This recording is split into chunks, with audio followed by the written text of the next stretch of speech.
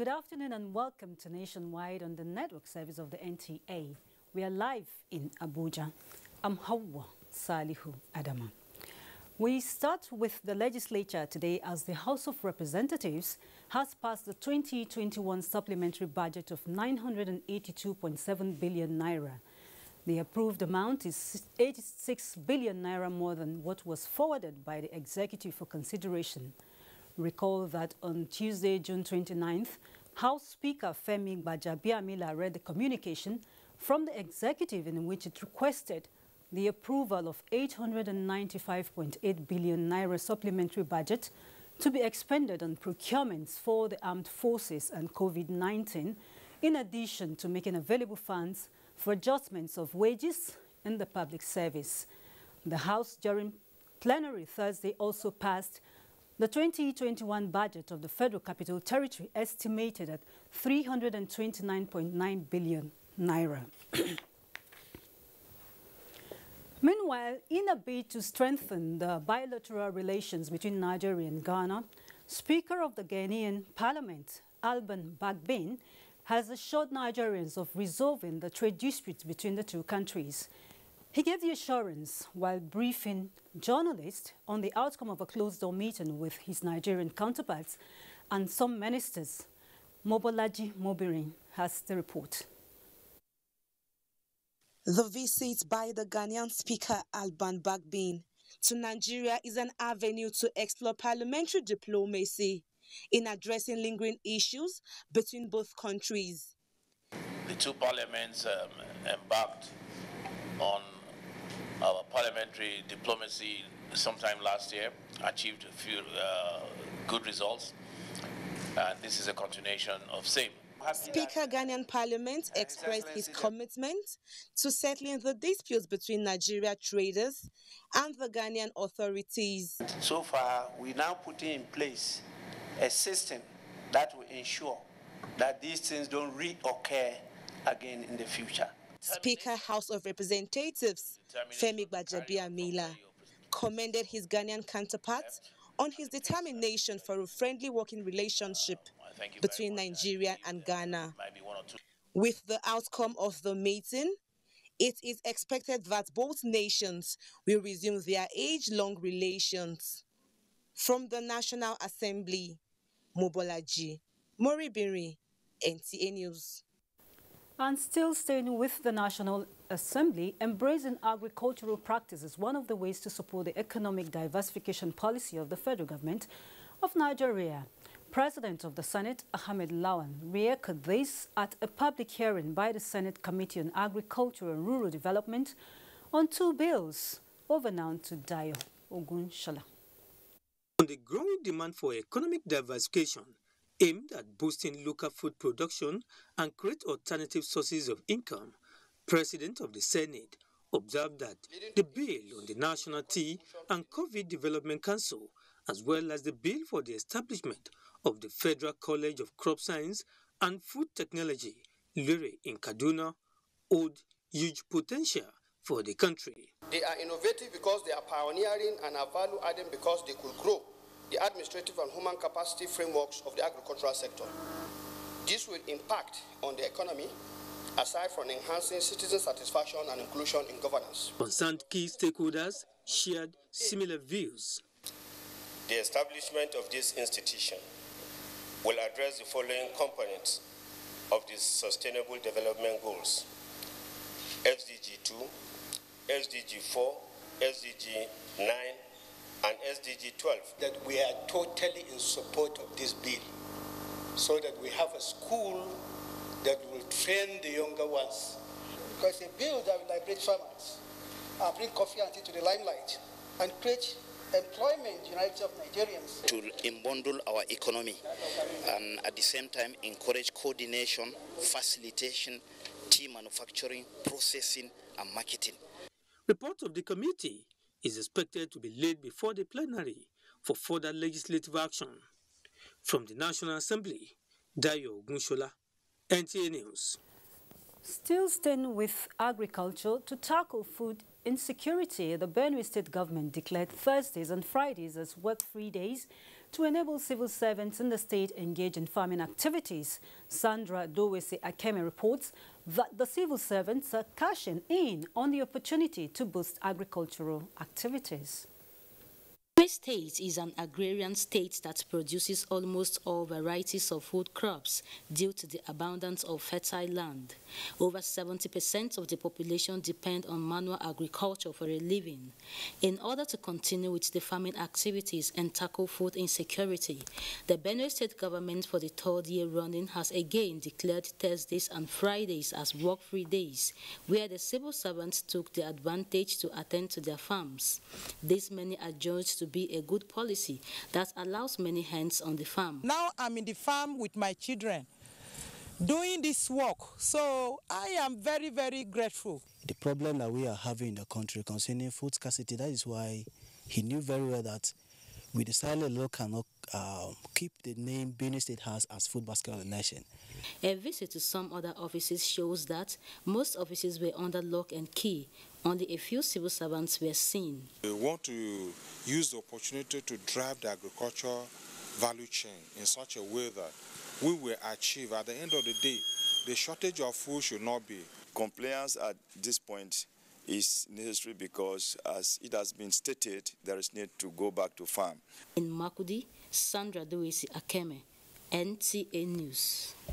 And it's time to head to our Lagos Network Center for more reports, and Adeola is on standby. It's over to you. Thank you, Hawa. The nation's economy is said to be gaining momentum as the gross domestic product grew by 0.51% in the first quarter of 2021 compared to 0.11% reported in the preceding quarter, a performance that reflects a gradual recovery from 2020 recession. Amaka Owo reports that this was disclosed at a forum organized by the Lagos Chamber of Commerce and Industry on economic review. Reviewing sectorial performances, the third female president of the Lagos Chamber of Commerce and Industry and 23rd president, Toki Mabugunje, explained that 8 sectors reported significant growth, driven by the non-oil sector put at 0.79%, while 11 sectors contracted in the quarter under review. We note the sustained recovery in the construction and real estate sector, supported by improved activities of private and public sector associated with implementation of capital projects. The ICT sector maintained its impressive performance. This was expected given the opportunities created for technology in the post-pandemic era. The cost-reflective tariff appears to have impacted positively on the electricity sector, which actually recorded 8.66%.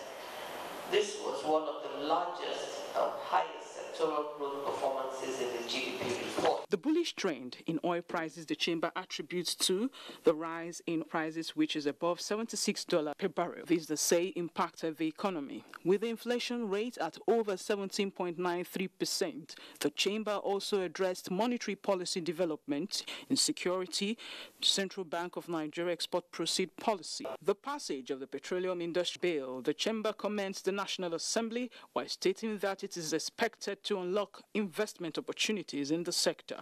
In Lagos, Amaka Owo, NTA News. While smugglers are devising new antics in evading regular checks both on land and sea borders, operatives of the Nigeria Customs Service are demonstrating the fact that they are miles ahead.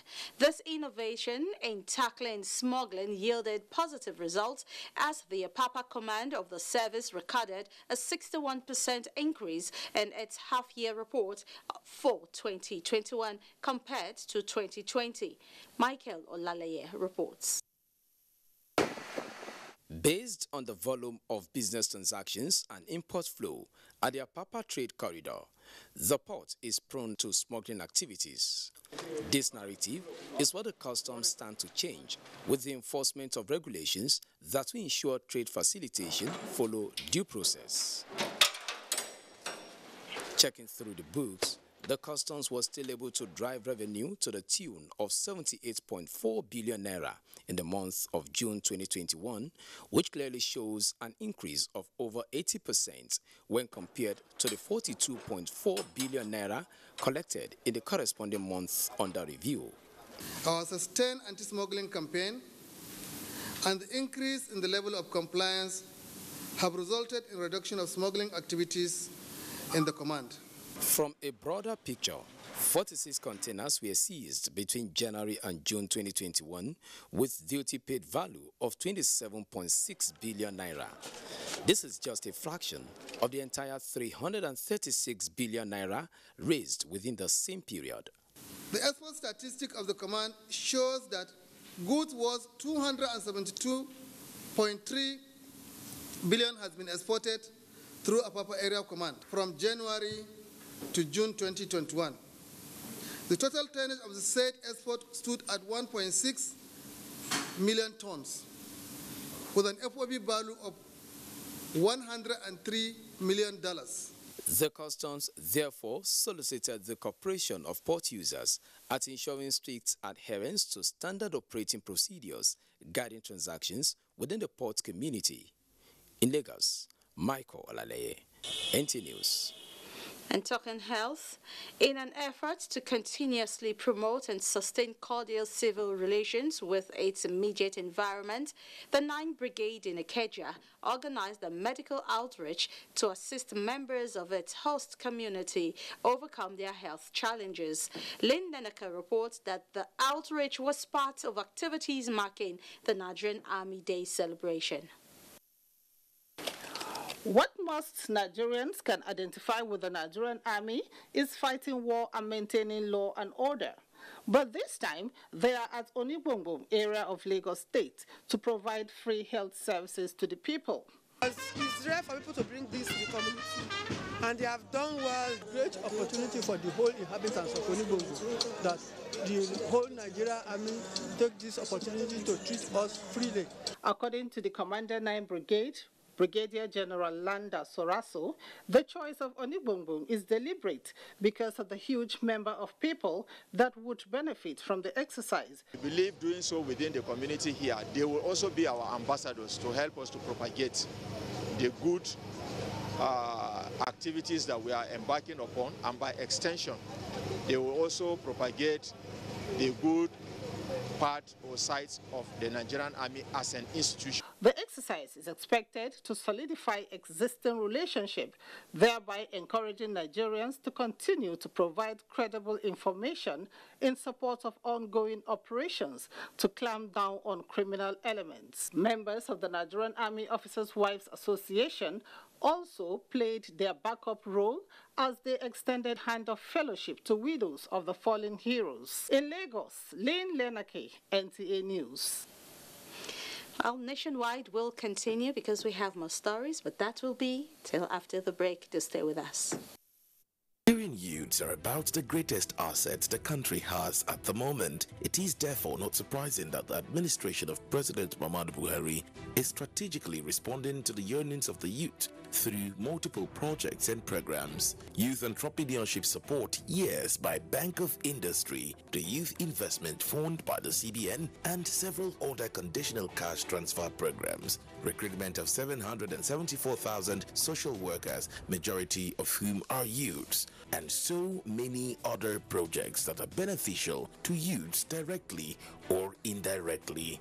If the administration can do all this, definitely with a degree of patience and time, it can achieve more. Nigerian youths must come together to say no to terrorism, no to vandalism, and no to all disruptive tendencies. Hashtag Youth for Greater Nigeria. Pacifying the youths, unifying the nation.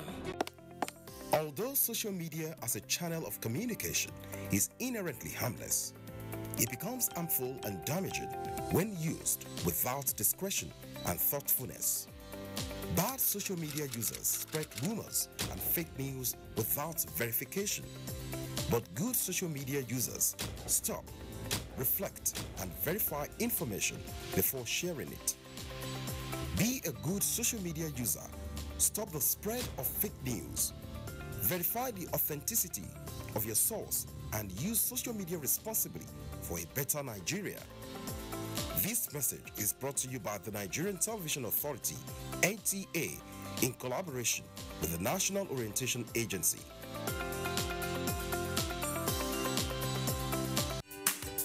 Your kids are smart. Your kids are creative. Your kids are business savvy. Now they get a chance to prove it and maybe even start their own business. The goal of the Emerging Africa competition is to raise a new breed of industrialists. Upload a video of your child pitching a business idea or showcasing an existing business to get a chance to enter the 3-week boot camp where final winners will emerge. Admission is free. Age range is 10 to 17 years. Entries open June 28th, 2021 and ends July 17th, 2021.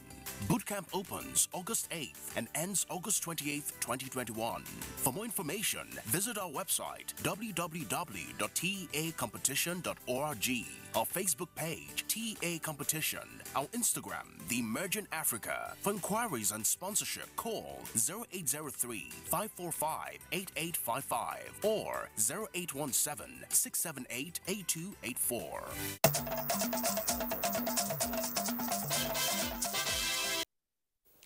Thanks for rejoining us. It's nationwide and it's now to oil and gas. The Petroleum Industry Bill, when signed into law, will pave way for greater transparency and accountability in the oil and gas industry, as well as attract more foreign direct investments. Guests on NTA's Good Morning Nigeria, who made this assertion, also gave perspective on how the bill will enhance industry regulations and productivity. Over now to Joseph Hussein.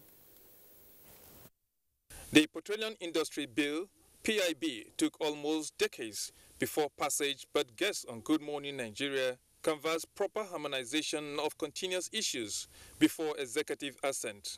The company will be dead on arrival if it goes as a state decision to go and explore. So you have got to have technical and commercial decisions driving a decision to go to a particular place to explore. We have the Anambra Basin.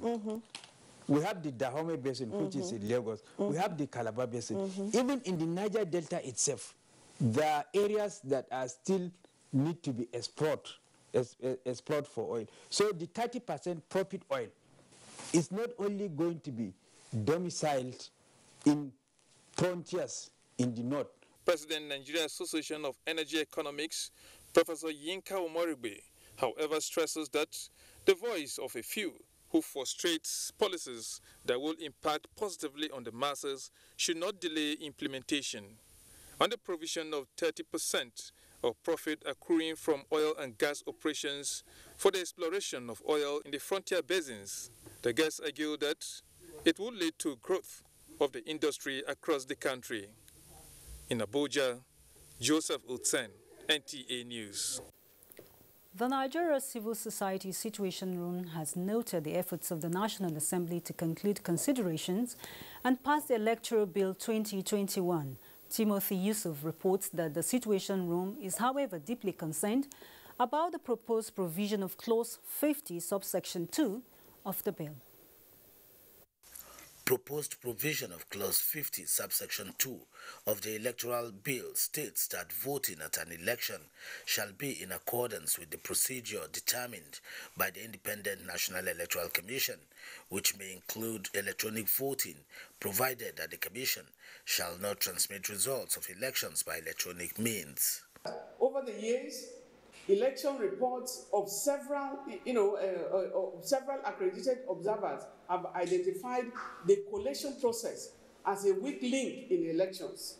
The Independent National Electoral Commission, INEC, civil society and other election stakeholders, Situation Room, explains have advocated for improvements to the electoral process, particularly the use of technology in elections to improve efficiency and transparency.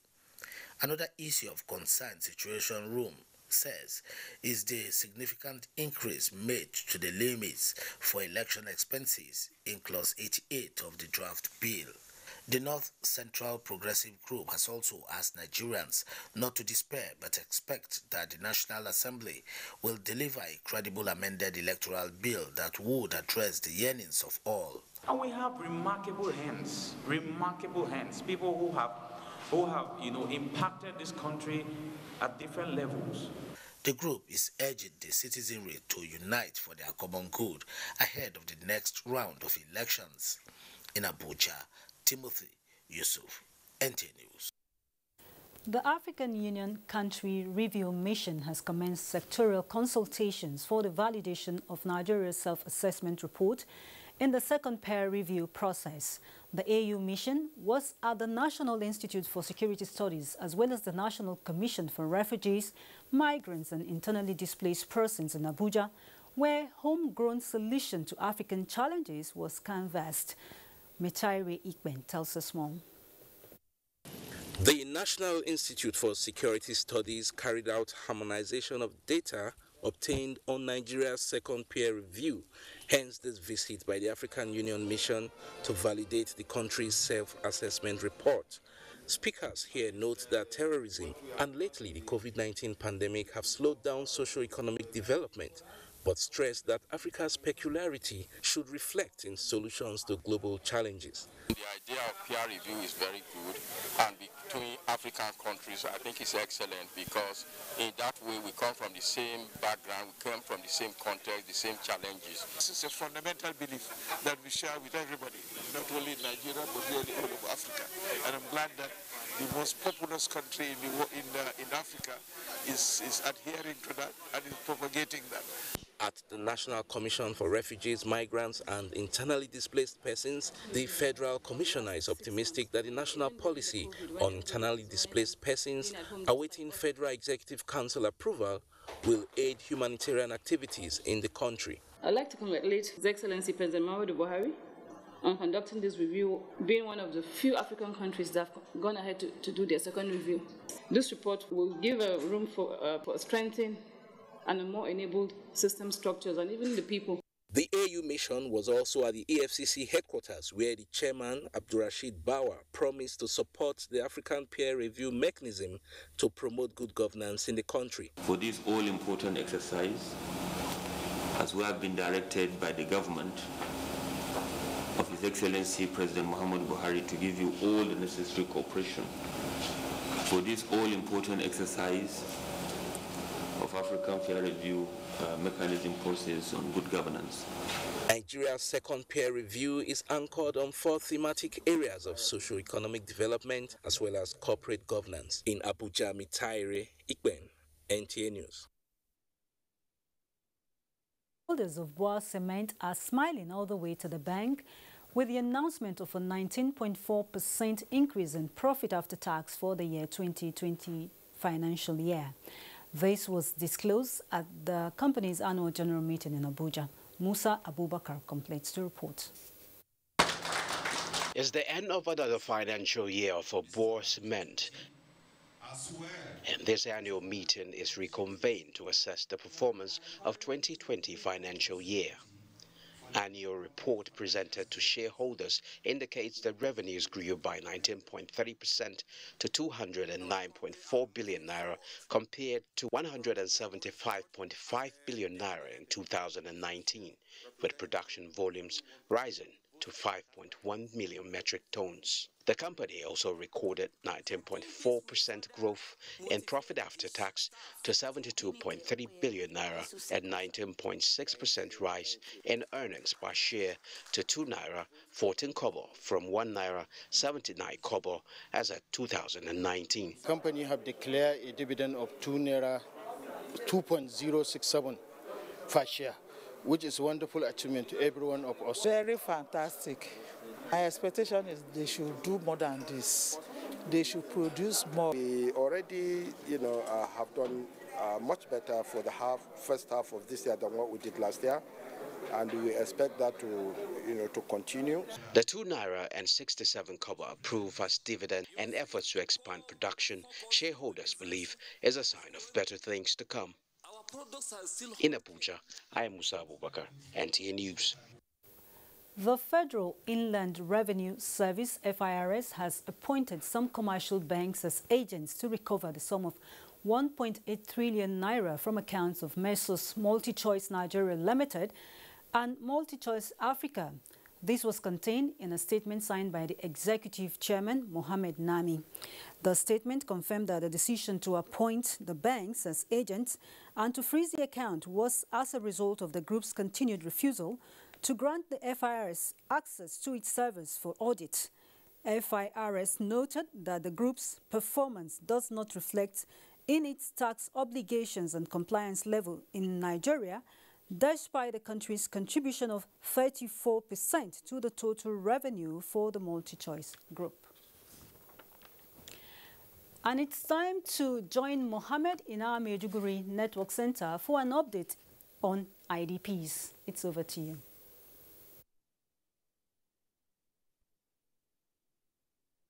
Thank you, Hawa, and welcome to Maiduguri. Borno State Governor Babagana Umar Zulum has directed profiling of 3,000 families to be provided with packages of farm inputs to enable them return to farming activities in Damasak, headquarters of Mobile Local Government Area of Borno State. He gave the directive during a visit to the community in the fringes of Lake Chad in northern Borno. Mohammed Goni reports. In January this year, Governor Zulum had supervised distribution of seeds, fertilizer, chemicals, water pumps, and 5,000 naira to each of the 1,200 irrigation farmers, many of whom are harvesting crops such as onions, rice, and pepper in Damasak. During the visit, Governor Babagana Umar assessed progress made by the 1,200 irrigation farmers, where he expressed satisfaction with what he saw and commended the farmers for their commitment to agriculture, which resulted in bumper harvests recorded this year. The farm inputs to be provided to the 3,000 families in the second phase of the exercise include improved seeds, fertilizer, water pumps, and chemicals to prepare them for both rainy season and irrigation farming, as the farmlands will be secured by the Nigerian military. Each of the 3,000 families are made up of at least 6 persons, implying that at least 18,000 persons will be benefiting in the exercise. And we want to ensure that internally displaced persons that have recently returned from Niger are given priority. The governor said he expected the 3,000 families to safely cultivate crops on hundreds of hectares of lands like those used by the first batch of farmers to cultivate rice, pepper, and onions through the state government's start-up packages with a pledge to render more support to enhance socio-economic activities in the town. Professor Zulum commended the military and others for their support to the farming communities in line with the presidential directive to ensure protection of farmers on their farmlands. Damasak, which was famous for massive agriculture, suspended farming activities for nearly 6 years following Boko Haram's occupation in 2014, a situation that threatened food security in the area. In Maiduguri, Mohammed Goni, NTA News. Federal Ministry of Humanitarian Affairs, Disaster Management and Social Development has organized stakeholders' engagement on enumeration of beneficiaries and scaling up of National Homegrown School Feeding Program in Borno State. The program is part of the federal government's initiative to address social challenges in the country. Maimuna Garba reports. The National Homegrown School Feeding Program was designed as a multifaceted intervention to drive school enrollment up and support local production of food. It also aims at the provision of one nutritious meal to all pupils in public primary schools in classes 1 to 3. Borno State Governor Professor Babagana Umar Zulum, who was represented by the Chief of Staff, had while plugging off the stakeholders' engagement on enumeration of beneficiaries and scaling up of the program in the state, commended the federal government's initiative, saying it enhances teaching, learning, and enrollment of pupils in Borno, as education is one of the topmost priorities of his administration, considering the lion's share being allocated to it in the budget. This intervention has gone down to the targeted groups and is yielding great results.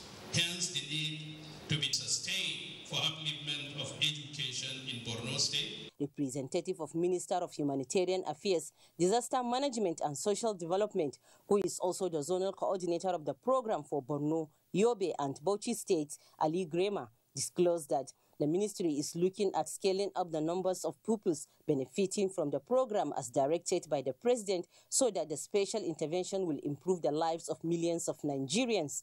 Over 9 million pupils benefit from 1 free meal a day. during school term nationwide, and we have the mandate to reach an additional 5 million people in 2023. Focal person of the program in Borno, Aisha Waziri, and the consultant Mohammed Alpa, while presenting an overview of the program, assured that every child will be enrolled, including head teachers, cooks, and parents, stressing that the federal government is trying to cushion the burden of sending children to school. In Maiduguri, Maimuna Garba, NTA News. Those are the stories from Maiduguri, and it's back to Hawa in Abuja. Many thanks, Mohammed. And here in Abuja, though, President Muhammadu Buhari felicitates with His Royal Highness Oba David Olajide Omisore, the Olu of Ayekpe Olode in Osun State, as he clocks 90 years. The president urges the monarch, his family, and subjects to give glory to God for the gift of longevity, noting that such milestone can only be attained through the grace of the Almighty, while saluting the Oba for a lifetime of service to community, society, and the nation. President Buhari prays that God gives the monarch the grace to serve further in good health and sound mind.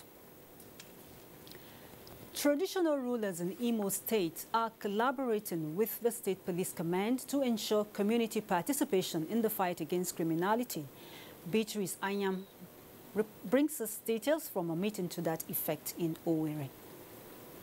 Meeting between the Imo State Traditional Institution and the Imo State Police Command aims at improving the security situation in the state through community policing. Briefing journalists after the meeting, which was held behind closed doors, the chairman, Imo State Traditional Institution and Community Policing, Ezemanel Okeke, says they shared security intelligence with the State Commissioner of Police, who was represented by the Assistant Commissioner of Police, Ben Osuji. He thanked the governor for his efforts in ensuring that peace is restored in the state. We thank the Commissioner of Police for his effort in tackling the security in the state. We should be working under synergy.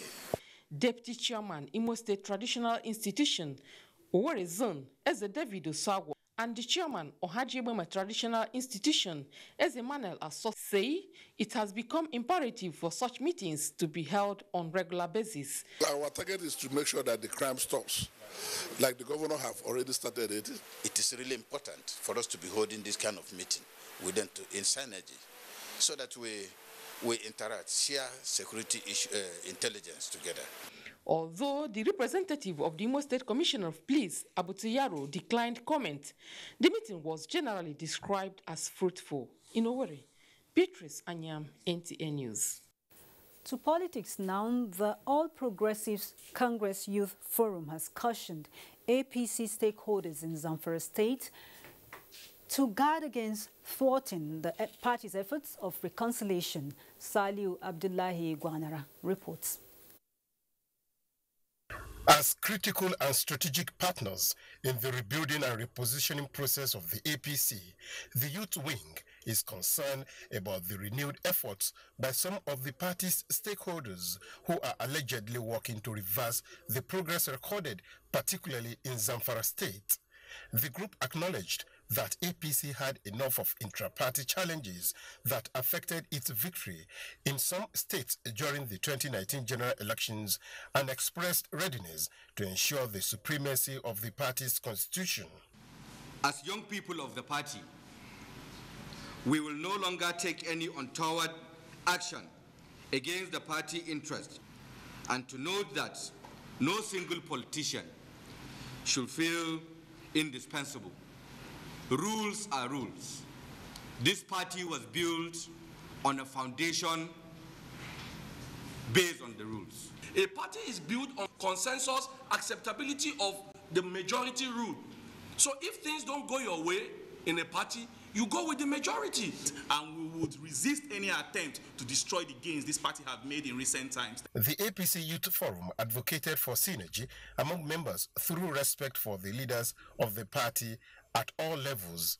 In Abuja, Salihu Abdullahi Gwanara, NTA News. Meanwhile, residents of Magami district in Gusau local government area of Zamfara State have staged a peaceful rally to express their support for the ongoing military operations in the area, saying the development has given them confidence to actively engage in this year's wet season farming activities. The demonstrators, who moved with placards carrying various inscriptions, also protested against any attempt to relocate the troops. Haliru Mohammed Umaru reports. Magami district, located about 50 kilometers away from Gusau, the Zamfara state capital, was hitherto one of the areas worst hit by armed banditry, kidnapping, cattle rustling and other forms of insecurity. However, the recent deployment of a new commanding officer of a combined military team and reinforcement of the troops operating in the area brought instant relief to residents owing to the successes being recorded in the fight against criminality. This informed the decision of the residents to come out en masse and demonstrate their appreciation and solidarity to the military for what they describe an opportunity to return to their farmlands, which were hitherto abandoned due to fear of attack. We are highly appreciated with their effort in destroying bandits and banditry in this area. We have no words to choose in order to express our gratitude and our satisfaction, total support to what you are doing.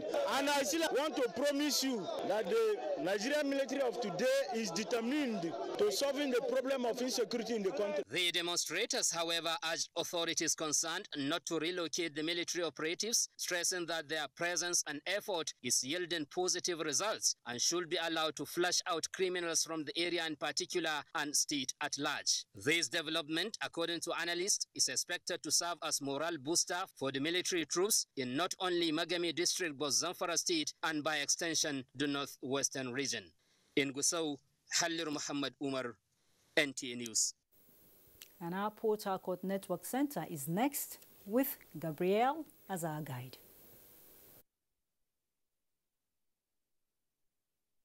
Hello and welcome to Port Harcourt. A total of 64 persons have been mobilized in Rivers State as independent monitors for the federal government's National Social Investment Program, NSIP. Kingsley Amaju reports that independent monitors are to track the 4 components of the program towards actualizing set objectives. His reports. Chigozie Okere is among the 64 trained independent monitors selected in Rivers State who received their engagement letters and mobile devices. They are to provide feedback mechanism for the National Social Investment Program, a vision of President Muhammadu Buhari to lift 100 million Nigerians out of poverty. But the federal government have done a lot concerning this program. So I'm ready to go to the fields, various villages, to monitor this program to the best of my knowledge. I'm fully prepared to, through this program, contribute my quota to the development of Nigeria. Minister of Humanitarian Affairs and Disaster Management, Sadiya Umar Farouk, said the essence of the independent monitors is to provide field performance reports for the 4 components of the program and in turn help the ministry appraise challenges and successes recorded. When President Muhammadu Buhari came up on board in 2015, this program cropped up to address the social needs of this country. Coordinators of the program in Rivers State are delighted with the positive impact so far. This assignment is a give back or it's a social welfare package that government has for the masses. We have completed registering in about 17 local government areas in Rivers State. As of today, we have over 300,000 persons in the poor and vulnerable register. The independent monitors are to deploy a social investment monitoring application to drive the process. In Port Harcourt, Kingsley Amajiri, NTA News. The federal government is committed to meeting the nutritional needs of about 13 million vulnerable peoples by 2023 through the homegrown school feeding program to reduce hunger and malnutrition, as well as generating employment and wealth. To this end, the federal government, through the Ministry of Humanitarian Affairs, is in Cross River State to engage stakeholders and enrollment of beneficiaries of the program. Ode Alenyo tells us more. Minister of Humanitarian Affairs, Disaster Management and Social Development, represented by Sunday Oku, zonal monitor of the school feeding program, is calling on stakeholders from other government agencies to work jointly to verify existing beneficiaries of the program with updated records for effectiveness, transparency and accountability during a meeting with the state deputy governor to kickstart the exercise in the state. The federal government is not interested in seeing citizens stay out of school because of poverty level. There are so many programs that the federal government has in place for the poor of the poorest. The state deputy governor, Professor Ivaraisu, while commending the federal government for initiating the program, urged those saddled with the responsibility of piloting the affairs of the program to live up to expectation. I'm excited that there is an additional 5 million pesos being added to this program. Cross River State Commissioner for Humanitarian and Social Welfare and an independent consultant expressed optimism that the team will deliver on its mandate. Present at the meeting were representatives from the National Bureau of Statistics, Ministry of Education, National Orientation Agency, National Population Commission, National Youth Service Corps, as well as Universal Basic Education Board. In Calabar, Ode Alenyo. That's our beat from Port Harcourt. Another break beckons. Thereafter, Nationwide continues with our Kaduna Network Center. Stay tuned.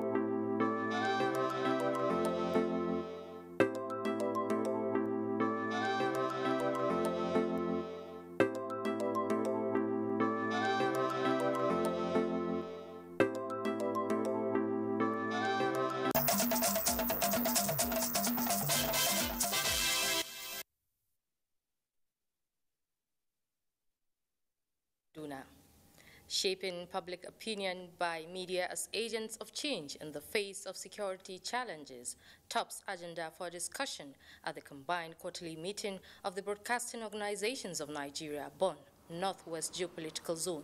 Haruna Mohammed reports. Like other parts of the country, Northwest Zone is experiencing peculiar security challenges in armed robbery, banditry, and kidnappings. There are other issues of concern on gender-based violence and destitution.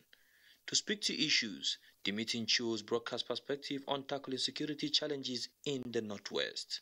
Former Director General of NTA, Mohammed Ibrahim, and Special Advisor to the Kaduna State Governor on Media and Communication, Muyiwa Adeke, say broadcast industry should bridge people and government in tackling security challenges. There are better alternatives than kidnapping. The government has introduced so many policies affecting young people. Both the states, the federal government, have all those policies. We need to enable our people, to understand and support the correct measures. Speakers including Bonn Chairman Sir Ibrahim and Zonal Chairman, who is the Managing Director of Kaduna State Media Corporation, Ibrahim Ismail Ahmed, as well as others, agree peace is needed for development to thrive. There are processes. You have to check, double check. You go to your editor, he will check and also make sure that you have balanced your story and the rest of it. Sensitizing the young people that are involved, engaged in this banditry. We can convince them that that's not the best way forward for them. Through drama, through documentary, through production of jingles. We are talking about, a region that is highly affected by issues of banditry, kidnappings, and so many other security challenges. So for the media to talk about this is very important, even if it means agreeing to discourage the circulation of fake news. In Kaduna, Haruna Mohammed, NTA News. Nigerian Television Authority pledges commitment towards sustaining content production and programming to promote unity and progress of Southern Kaduna. From Kafanchan, Lois Apollo reports. With growing need towards promoting peaceful and harmonious coexistence, stakeholders like USAID, Nigeria Early Recovery Initiative, NERI, is partnering with NTA Kafanchan to achieve the vision. To remove challenges on way to progress, NERI is assisting with giving the station facelift across areas of infrastructure and equipment. We want to build social cohesion. So that's what Zaman Lafia Terra. I think that means living together peacefully. So we want to see people live together peacefully. We're tired of Kaduna as a boiling pot. Kaduna is the center of excellence. Well, thank you for being partners in community television and in promoting peace in Jamal local government in Southern Kaduna as a whole. As brothers and sisters, as communities who have been living together for several hundreds of years, we should continue to cherish that our togetherness so that peace permeates everywhere. And when you have peace, you have rest of mind. Renovation work is expected to be completed this August. From Kafanchan, Lois Apollo, NTA News. And that's it from here. It's back to Hawa in Abuja. Thank you very much. And back in Abuja, a federal high court sitting in Abuja has granted bail to the former registrar of the Joint Admissions and Matriculation Board, JAM, Dibu Ojerinde, for the sum of 200 million naira with 2 sureties. The presiding judge, Justice Obiora Egwato, gave the ruling after hearing the bail application in the matter. Omenka Marachuku completes the report. The 2 sureties must reside in Abuja, with one being a professor in a federal university. Part of the bail conditions is that the defendant, Dibu Ojerinde, should deposit his international passport at the registry of the court.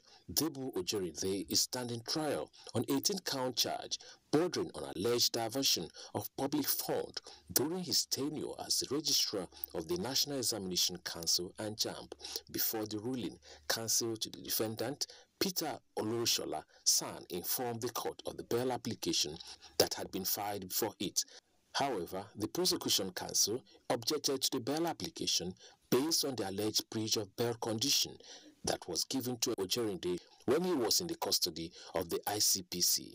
The matter has been adjourned to 22nd and 23rd July 2021 for the commencement of trial. In Abuja, Umenka Marchuku, NTA News.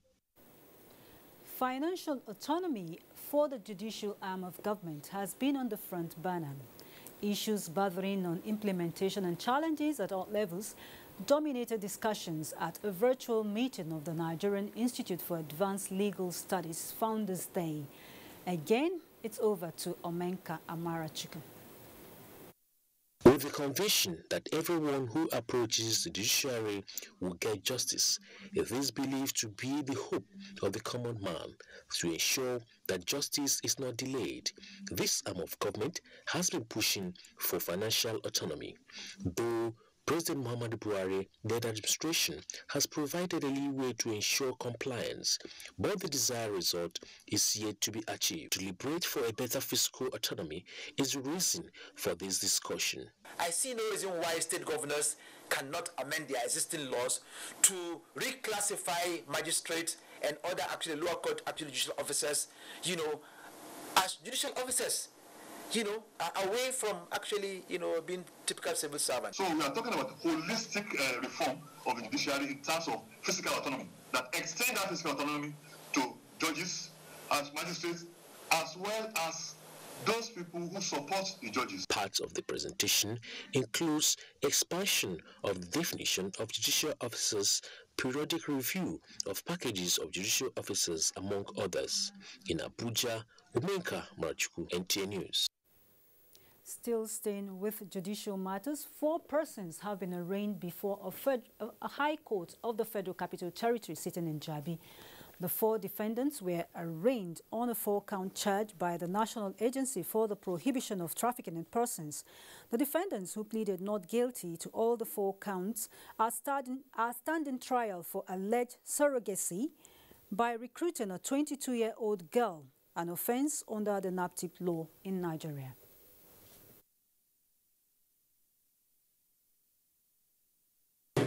We don't know, for the avoidance of that, what is that surrogacy? Is luring a young woman to take or carry pregnancy, you understand, which is not supposed to be for her husband, recruited with an influence or for purposes of giving her money.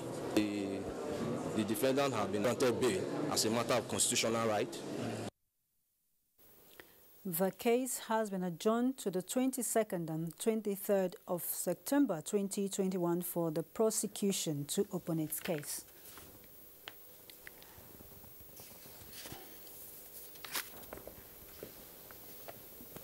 The Executive Secretary, National Commission for Persons with Disabilities, James Lalu, has commenced an advocacy for easier access to mortgage and housing facilities for persons with disabilities.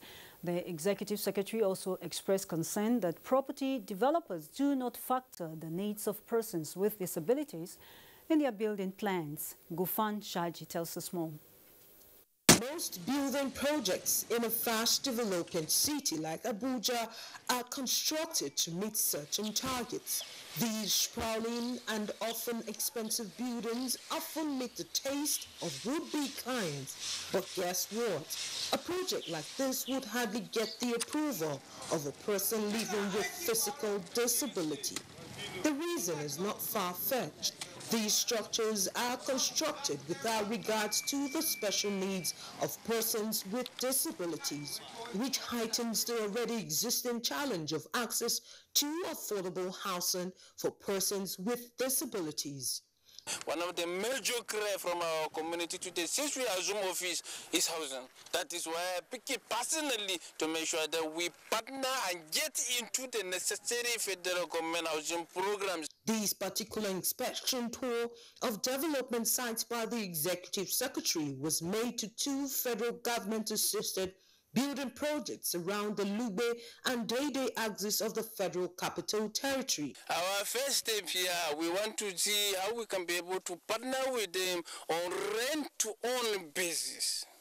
So persons with disabilities who are working, we will start with those who are working. Once we start with those who are working, we will extend it to those who are not working but have some reliable source of income. James Lalu is hoping that the developers would hearken to the appeal of persons with disabilities and adjust the building plans to cater for those with special needs. In Abuja, Gufan Shaji, NTA News. And sports is next.